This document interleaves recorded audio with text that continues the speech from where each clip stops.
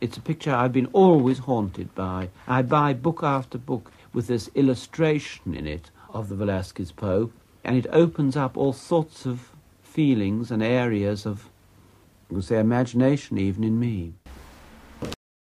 Francis Bacon's paintings are all about being a human being. He was working in Soho after the Second World War.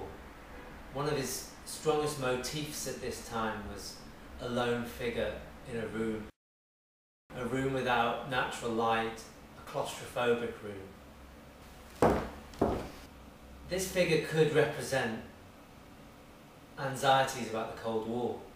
It could also represent Francis Bacon's own anxieties about his homosexuality, which was outlawed in the 1950s. It was illegal to be homosexual during that time in England.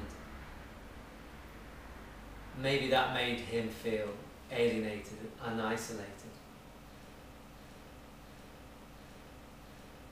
I think the reason why he used Pope Innocent X after the painting by Velázquez so much in his work was, I think he was exploring the theme that everyone is affected by loneliness, the human condition.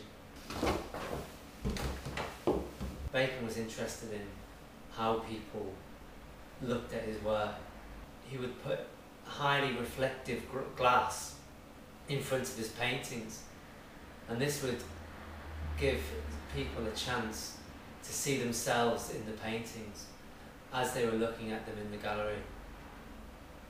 He was turning the themes of the painting back onto the viewer.